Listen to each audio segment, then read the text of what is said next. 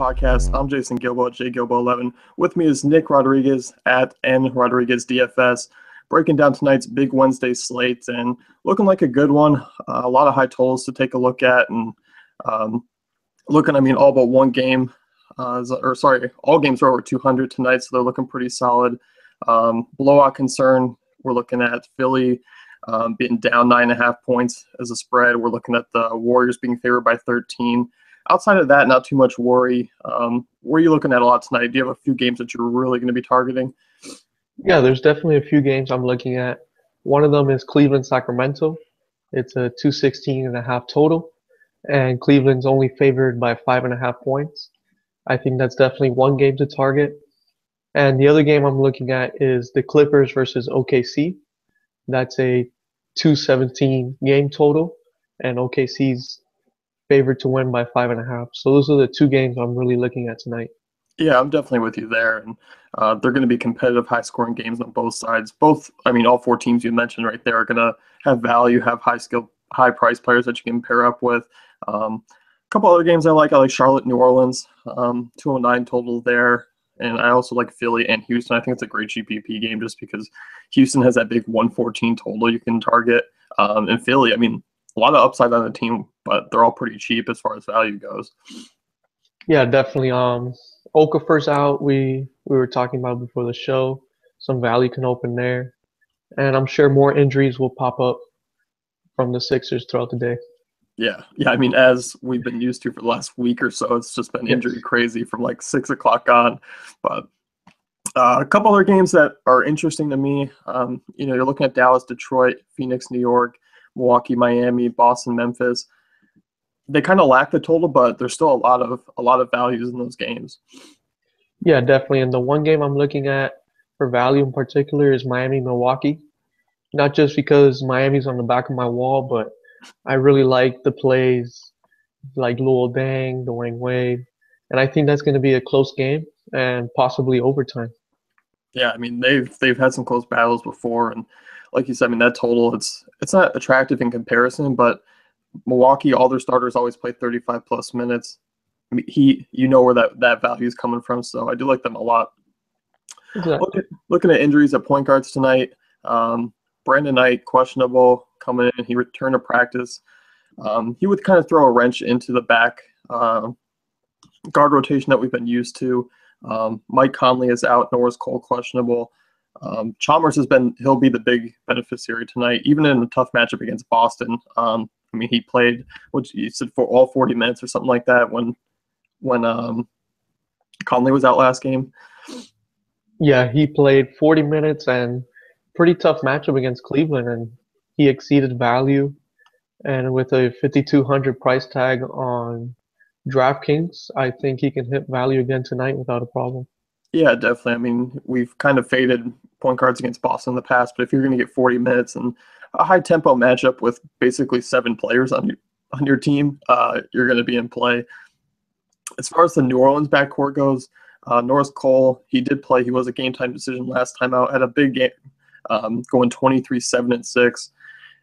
It's him. If he does play, I do like him too. But that backcourt, it's pretty much him and Drew Holiday controlling everything. Exactly. It's him, Drew Holiday, and then Tony Douglas, who didn't do a whole lot last game. Yeah, he was kind of on the radar of a punt play. Played 20 minutes, which was still solid. If Cole ends up sitting tonight for some reason, then you could bump Tony Douglas up. He would probably play in the 30s for minutes because they'd really have only 2 healthy guards. Exactly. He becomes a must-start play if Cole's out. Looking at other injury things, not much at point guard. There's a lot of top-end options tonight. You got Westbrook, Curry, Paul. Curry, not a big fan of him tonight, just tougher matchup against Utah. I don't think that upside's quite there for the price, even though the high total is. And the blowout concern, I probably don't see him play in the fourth quarter. Yeah, Curry with the low game total, like you mentioned, I'm probably fading him, especially on a slate where you got Russell Westbrook and Chris Paul going head-to-head.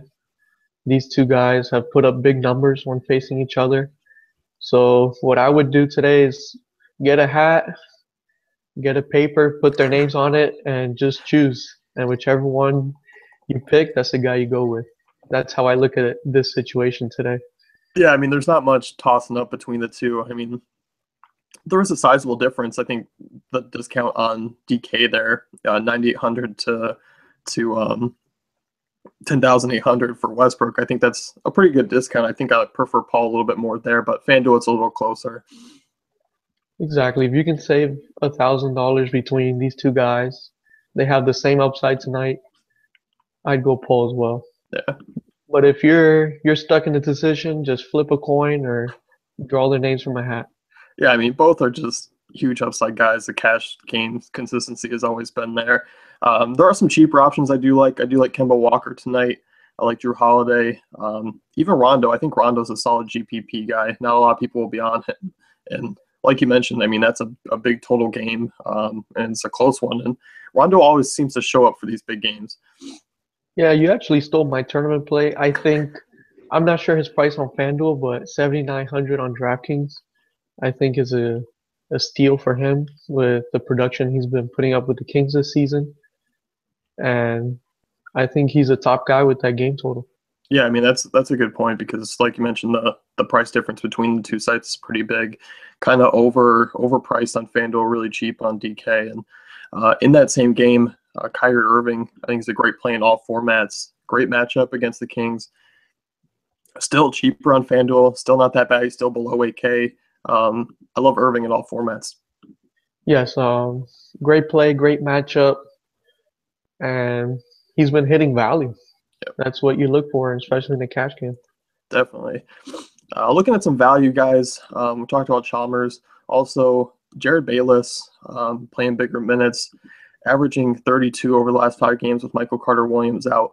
Tougher matchup, but definitely a cheaper price tag. He is cheaper than Mario Chalmers there on DK, so he's definitely worth a look. But I think both in tougher matchups, I still both think are pretty fine just because they're playing heavier minutes at that price. Exactly, but between the two, I'd go with Chalmers. I just think he has more upside. But if you want to play it safe, I think Bayless is a nice cash game play if you're looking to spend at other positions. Yeah, that's a good point. I mean, Chalmers, he's more heavily relied on for offense, and with that team, Memphis doesn't have a lot of scores. As far as Milwaukee, I mean, it's Middleton, it's Parker, it's Greek Freak there, Monroe. So I mean, you got other options. So anyone else you're looking at here tonight?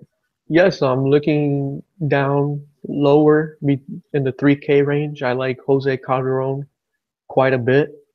He's getting a lot of minutes. 3,700 is a great punt play if you're trying to fit all those superstars in. And he gets an excellent matchup against Phoenix, who is top 5 in most fantasy points allowed in the season. So I think Calderon's a nice punt play. Yeah, I mean, if you're going stars and scrubs, that is a good point out. Very cheap. If you're trying to fit up for guys, like Anthony Davis, like James Harden into one lineup, that's a good call right there. Because I mean, 25, fantasy points at that price against Phoenix is definitely not unreasonable.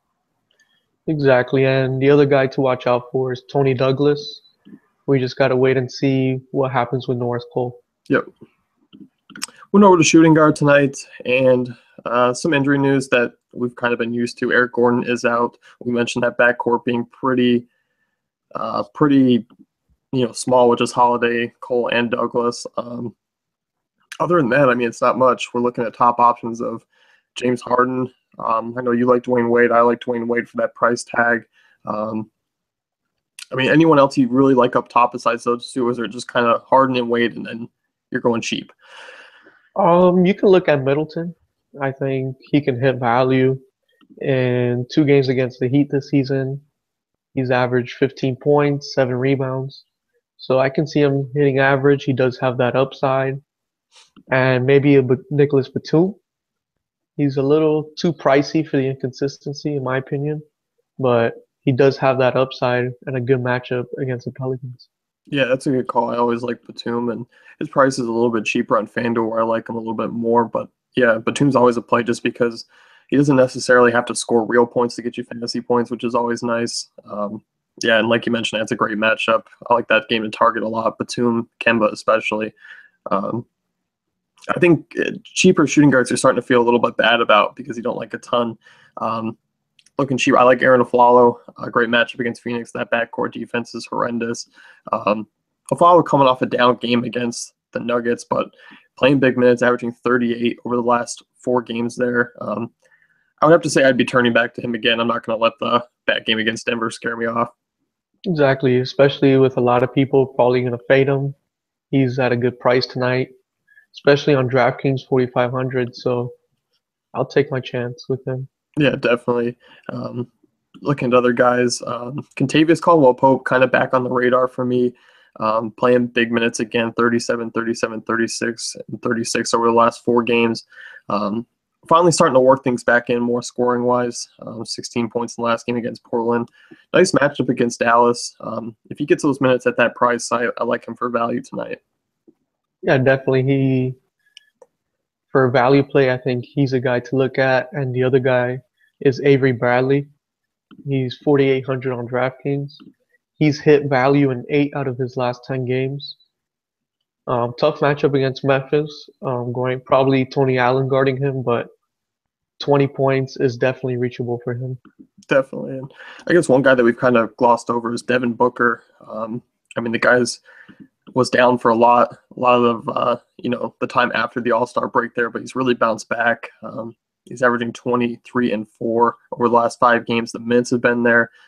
He would be when Knight comes back. I still think Booker's the safer play, but Booker still at that price tag. It hasn't really come back up, averaging 32 fantasy points over the last 5 games against a Knick backcourt that's been struggling of late. Yeah, 5,300. That price tag is great. Major upside. I can't believe I skipped past him, just like you did. Yeah, I've been doing it the last week, and I've come the end of the night. I'm like, how the hell did I not play Devin Booker again? I'm glad you mentioned him. But any other guys you're looking at? Evan Turner been interesting. His values been a little bit up and down of late, but still he's been pretty solid on DK, where he's a cheap shooting guard. Yeah, he's definitely another guy to look at, and I'm looking at the 3K range, and nobody that really sticks out to me unless injury news pops out throughout the day. Yeah, I'm with you there. I think you're better off staying put in that Aaron Aflalo, Bradley, Caldwell Pope range. Or James Harden, of course. Oh, of course, yeah. Looking at small forward tonight, not a lot of injuries to look at. Matt Barnes is probable. That's going to put PJ Hairston, Lance Stevenson back down a notch there. Stevenson, I actually don't mind still. I still think 25 minutes is about where you're going to get, just because Barnes plays the 3 and the 4. Especially if Boston decides to go small, which I could see them doing tonight. So keep an eye on that. But it's pretty top heavy. There's a lot of small forward options, which we haven't been used to in the past. Yeah, looking at this, you got Durant, LeBron, Giannis, Carmelo. These are all great plays.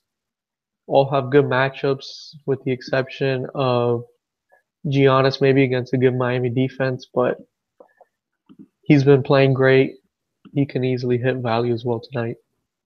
Yeah. Do you think with that price jump, though, up over 9K on FanDuel, he's 8,700. Basically, you pay $1,000 more, and you got yourself LeBron James against the Kings. Giannis's upside seems a little bit capped in tonight's matchup. I prefer LeBron and Durant over Giannis, but if people are playing him, I can see why, with how shorthanded the Bucks are. Yeah, that's true. With his production, you're going to get 38 minutes out of him. He's going to be out there producing points.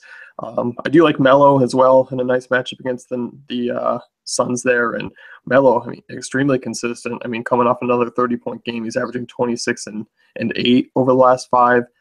The minutes, you want to talk about minutes, he is kind of equaling Giannis there, 39 on average over the last 5. And you can save some money by going with Carmelo. Yeah, he's kind of a discount from the top options, and he doesn't have Durant James upside, but the consistency in cash games enough to help save you a little bit. But I still think, you're looking at James and Durant as being the top guys. Definitely. And between the two, do you have a preference? Between James and Durant? Yes. I'm leaning more towards Durant, but I definitely can see attacking LeBron with the Kings. But I just look Durant, Westbrook. Those are the only 2 options that they have scoring wise. Cavs, they got Kyrie, they got Love, they got James. Sometimes James likes to take his foot off the gas every now and then. Durant, never. I mean, the guy's averaging over 60 fantasy points over the last 5.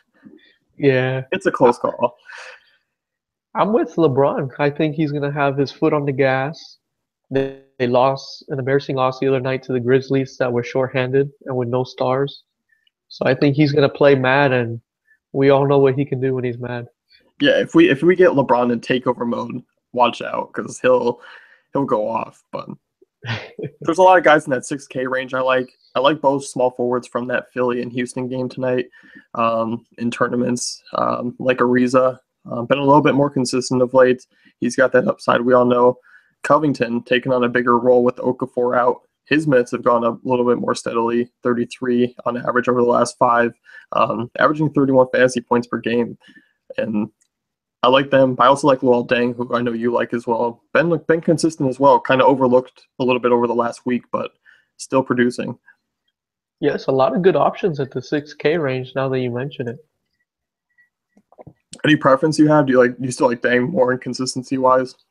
Um, I think in a tournament I'd go Covington, especially if Noel's out. He's gonna get a ton of minutes. If he's out, Okafor's already out. His usage rate is gonna be through the roof, and he gets a beautiful matchup against the Rockets.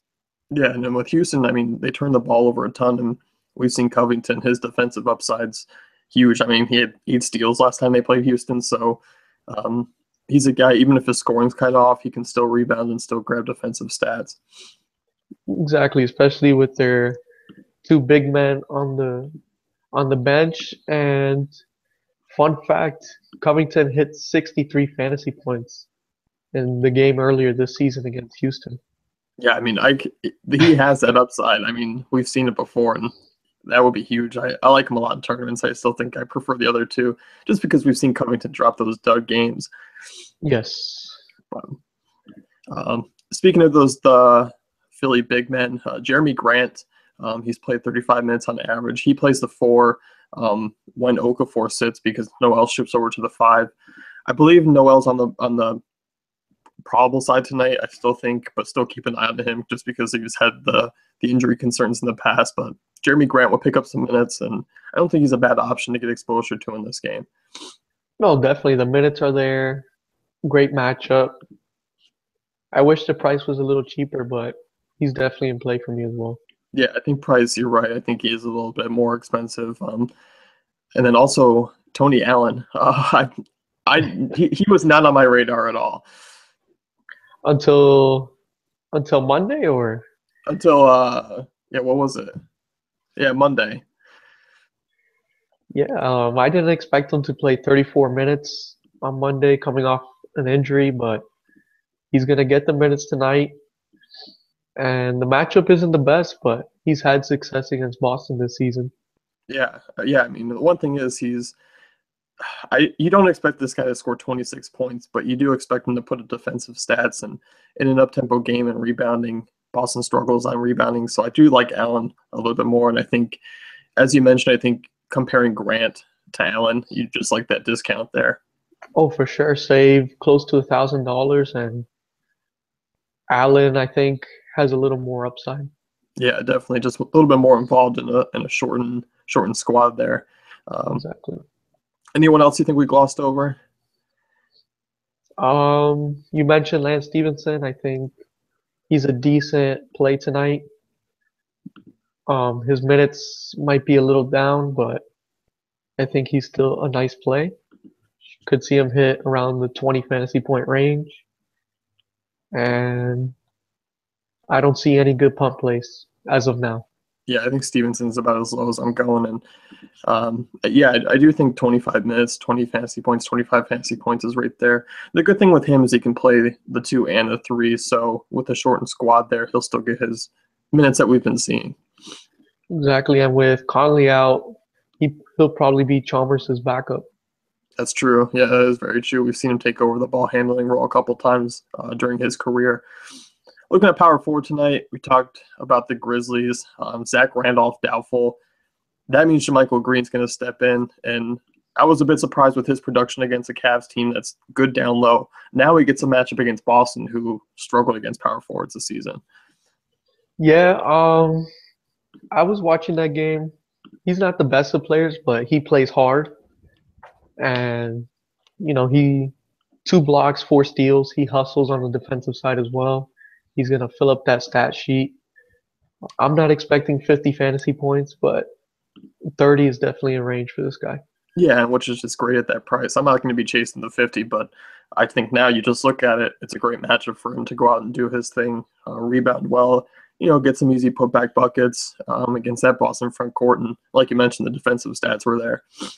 Exactly, especially that Boston tends to go small ball, Yep. and he's the perfect guy for the small ball, in my opinion. Yeah, I mean, because he can shift over to the 5, which is nice. Exactly. Look at the top options. I like Anthony Davis tonight, coming off a monster 31-10 game. Going up against Charlotte, they really struggle against power forwards. Do you prefer him over Boogie tonight on DK? Definitely between the matchup and the discount, I think Davis is a great play. He's taking a bunch of shots, which I mentioned in my article. He's averaging 25 shots in his last 2 games. So if he hits, let's say, 50% of those shots, that's close to 40 fantasy points already. Yeah. I mean, yeah, looking at the last game, he shot 62% from the field against Sacramento, 13-21, 11-31 before that against a tough Utah team. Back-to-back games with 50-plus fantasy points. I'm definitely with you there. He's the guy I want to play out of the big men tonight. It just kind of puts a lot of those guys out of play for me, like Draymond Green, like Favors, Cousins a little bit out of the range. It's just Davis's territory up there. Yes. Tournament play, Cousins for sure. Not a lot of people are going to be on him. And we all know the upside he has, but I think Davis is the safer play tonight. Definitely. Then it kind of gets a little weak. I mean, I'm not really on Kevin Love tonight. I'd rather play Kyrie and LeBron. If I'm playing anyone from Cleveland, you take the same stance. Yes. Yeah, I just can't see. I mean, he's been really inconsistent. It's a great matchup, but just his inconsistency is frustrating. I'd rather pay up or just pay down for some cheaper guys. Exactly. And looking down, you can go with David Lee, who's been playing great as of late. Somehow, he doesn't get a whole lot of minutes, but in the minutes he does play, he just fills up that stat sheet. Yeah, his fantasy points per minute, it's through the roof in Dallas. And, I mean, even in 16 minutes against the Clippers, 22 fantasy points, 13 and 8. You're kind of hoping he sees maybe 20, 22, 23 minutes tonight. But, yeah, I mean, he's definitely in play because, as good as Detroit, as big as Detroit is down low, they haven't been great defensively. Exactly. Looking at some cheaper guys, I mean, it's a lot of tournament guys for me down here, just because you're looking at guys like Serge Ibaka who don't have the best floor, but their ceiling is there. It's a decent matchup against the Clippers because they've really struggled against power forwards lately. Ibaka's kind of turned it around a little bit, but still has a much lower floor desired. I think the price is right for him, though, if you're going to pay for Ibaka. Yeah, I think so, too. I mean, he is cheap. He's below 6K in a decent spot, and you like getting exposure to that game. I think he's a cheaper way to do it. Exactly. If you can't afford Westbrook or Durant, I think the next best option would be Ibaka. Yeah, he's definitely the third-tier guy there. I mean, outside of that, I mean, you're looking at guys. Dirk Nowitzki's been a safe cash game option. I don't mind him tonight. Outside of that, I just don't see a lot of guys here. Noel, if he plays solid tournament play. I think Dirk's price is also great at 5,800 on DraftKings. Yeah. I mean, I don't see him having the big upside, but he's definitely a 30 fantasy point guy in that matchup. And just because power forward's pretty weak once you get down low. Exactly, other than Green, of course. Yeah, I think he's just going to be, because power forward's so weak, he just becomes kind of an easy plug and play. Exactly. So if you're not going to pay up for Anthony Davis, I think Green is probably the next best option. Yep, I'm with you there. I mean, anyone else you feel worthy of mentioning? I'm looking lower. Nobody I really like as a punt play. But of course, with NBA, got to be aware of the injuries. Yeah, definitely. I guess there's one guy we can take a look at, Marvin Williams, 5,500, matchup against New Orleans. How did I pass? I mean, he's been good, but once again, I like Green, I like Dirk, I like them a little bit more, but Marvin Williams, because of the weakness of the slate, kind of in play for me. Yeah, I loved Williams last night when I was doing research, and somehow I forgot to mention him here. He Anyone does else? have upside. Yeah, he does. We have seen it when he takes on a bigger offensive role, but the peripherals are always usually there for him. Exactly. Other than that, there's nobody else I'm really looking at. Yeah, me either. Looking at center, Jared Sullinger is questionable tonight. You'd likely see Amir Johnson more in that lineup, shifting over. And I think that's where they're going to go small ball tonight. There's no Olnick. There's possibly no Sullinger. They don't have a lot of size down low. You're looking at Drebko picking up some extra minutes. That's just something to keep an eye on tonight. And then Okafor being out. We talked about that already.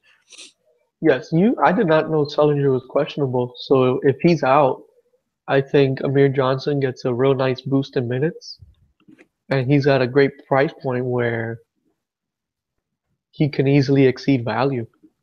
Yeah, I mean, last time he played 31 minutes against Memphis, went 14, 9, and 4 with a block. They're not a good rebounding team. They rank 24th, and they've struggled without Marcus All down there. So he would definitely be an intriguing play tonight for basically like a punt play. Thank you for mentioning that injury news to me. The only reason I know is just because I live in Celtics land, so I got the notification. Oh, perfect. But Hassan Whiteside was questionable at the beginning of the day. He's not anymore, so don't worry about him. He did have an illness. He's playing tonight. I like him a lot in tournaments. I'm a big fan of his. Oh yes. I remember watching that game earlier in the season against Milwaukee. He destroyed Greg Monroe. He's just bigger and stronger than him. So for 8,400 with that huge upside we all know he has coming off the bench, I think he's a great play. Yeah, I like him a lot. Like you mentioned, 23 and 18, 2 blocks against Milwaukee in the first meeting.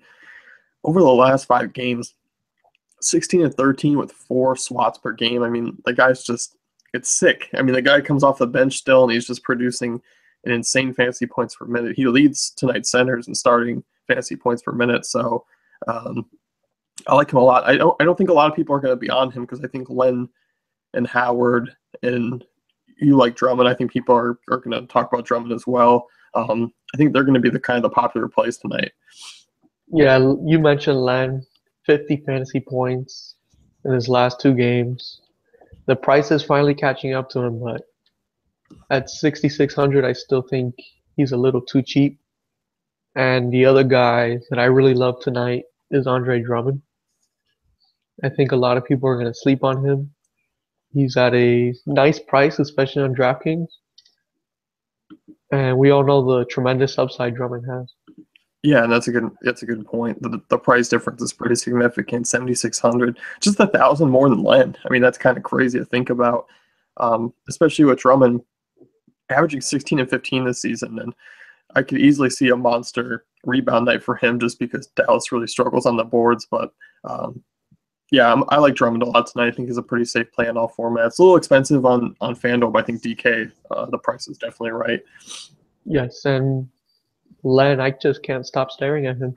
Yeah, he's been so good. I mean, the minutes have been there. He's been playing the 4 matchup against the Knicks on the back-to-back. I don't think it's terrible. I don't think it's great, but I mean, I'm looking at that Miami game, and that's not a great matchup either. And he still put up 12 and 13. So I just think he's the guy. He's the guy for me tonight if you're paying down at center. Definitely. Looking a little lower, I don't see anybody that catches my attention. Maybe Al Jefferson. Yeah, and I'm pissed because the last podcast I was like, if Jefferson can get 5 more minutes, he would be in play for me because he was playing right around the 19-20 minute mark for the previous few games and got 26 against Minnesota. And that was enough for him to get over the bump. He finally got that 5-minute bump, and hopefully we see 26 minutes again from tonight because centers have killed New Orleans this season. And it was exactly a 5-minute bump. I know. Either I predict the future or I'm just always one day late. Yeah, I definitely like Jeff there at that price tag. He's a solid matchup for him. Outside of that, I mean, it's basically him, Len, or paying up for those big names. Exactly. Looking even lower, nobody really sticks out to me. No, yeah, I'm with you there. Nobody. Tyson Chandler, back-to-back 29-point games, but I still think I prefer Jefferson over him at a Yes, similar price tag. or Len for sure. Yeah, If you're yeah. looking If at I'm the taking three. anyone from the Suns, it's definitely him. So I'm with you there. I think that's it. I think that's it at center. I don't see anyone else that I'm really taking a look at. Oh, that's pretty much for me too. Yeah. That's going to wrap things up here with the minutes to win it. Check out dailyfantasycafe.com for all our great tools and content.